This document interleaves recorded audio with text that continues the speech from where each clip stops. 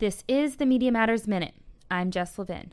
Our top item today, Fox News hosts were up in arms about the results of the Miss USA pageant, wondering whether Miss Oklahoma lost the crown because of her comments in support of Arizona's controversial immigration law. Some saying the first runner-up, Miss Oklahoma, was wrongly denied the title. I'm a huge believer in states' rights. I think that's what's so wonderful about America. Did she lose? Was she first runner-up because she supported the Arizona immigration law? Do you feel as though that maybe they wanted to make sure you didn't win, asking you a question that there's no way to win?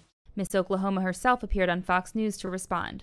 No, I don't believe that answer cost me the crown. I think every girl had a controversial issue. But the most outrageous comment of the day goes to Glenn Beck, who had his own explanation for why he continues to lose sponsors. If you associate yourself at all with Glenn Beck, Congress will come after you. That's exactly what's happening.